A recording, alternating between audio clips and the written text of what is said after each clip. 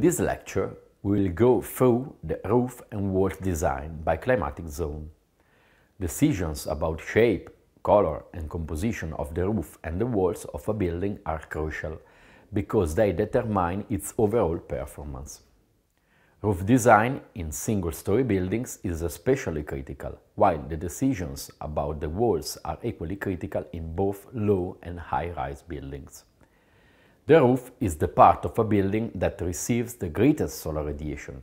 Thermal performance depends to a great extent on its shape, its construction, and the materials used. The most widespread types of roof are flat roof, mono-pitched roof, double-pitched roof, hipped roof, vault, and dome. The flat roof is practical in areas with limited rain. It is also a good reflector and re-radiates heat efficiently. Pitched and hipped roofs are most common in hot, humid climates, having the capability to drain rainwater and to provide shade to the walls. Curved roofs are suitable for areas with intense total solar radiation and low diffuse radiation, for example, hot, arid regions. The first key element for roof is a highly reflective surface to minimize the amount of solar energy absorbed. Polished metal sheets and light-colored finishes are the most common technological solution. More advanced and so-called cool roofs are also available on the market. The most suitable material for the upper roof layer is aluminum sheeting. However, this material has some drawbacks, such as the glare from dazzling sunlight and the noise from rain, wind or other materials striking it. In addition, condensation may occur because of its cooling down during the night through re-radiation. In ventilated double-skin roofs, the heat between the two skins is removed by the airflow crossing the roof space through openings facing the prevailing winds. The outlet opening should be larger than the opening for the inlet. They should also be placed at different heights in order to obtain air movement by the stack effect when the wind is not blowing. The heat load is reduced by ventilation in the daytime and rapid cooling is allowed at night. In ventilated roofs, like these in the figure, slopes should be oriented towards the prevailing breeze.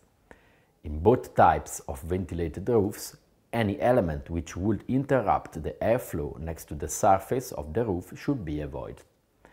In the figure, some solutions for roof ventilation are shown. The ventilation outlet can have different designs and should be possibly equipped with grating to protect the cavity. A reflecting surface in the cavity is highly recommended since it reduces the radiant heat transfer by reflecting the long-wave radiation emitted by the hot upper layer. This foil, called a radiant barrier, should be applied to the inner surface of the roof. In this way, radiant heat is prevented and the convective heat is removed by ventilation. A simple and effective solution in a hot, humid condition is a flat roof shaded by an aluminum screen. The performance of the screen can be improved if the lower surface is covered with a low-emission layer, or the upper surface of the flat roof is covered with a reflecting layer.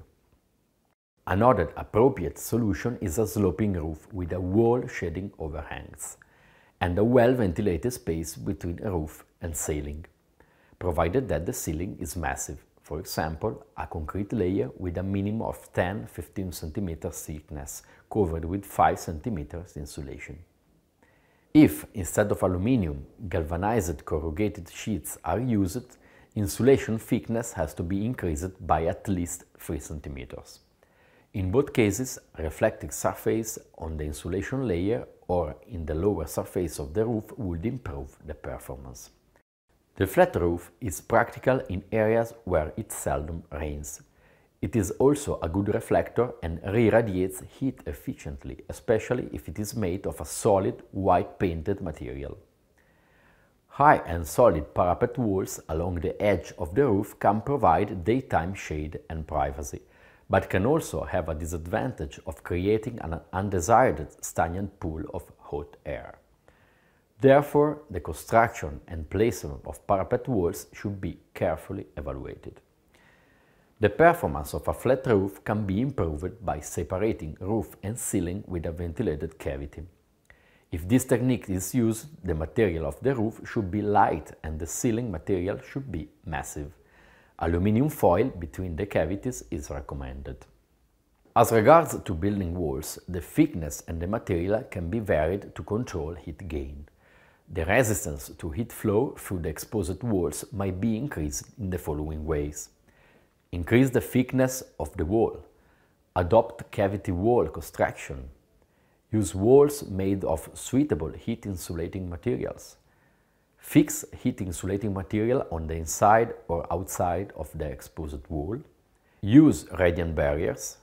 Apply light-colored whitewash on the exposed side of the wall. An efficient, although expensive, solution to the problem of reducing radiant heat is a ventilated and reflected outer skin. Heat dissipation at night is more efficient than with a structure using outside insulation. A way of reducing the radiant heat transfer between the two skins is to use a low-emission surface on the inside of the outer skin, thus realizing a radiant barrier. Bright aluminium foil can be used. As regards to solar protection, east and west facing walls especially should be shaded or protected by reflective surfaces, for example by pergolas, roofs or vegetation. Another important topic to pay attention to is the thermal mass of the construction. The thermal mass influences the amount of excess heat accumulating during the day, for example solar radiation, which is stored in the mass and then released during the night.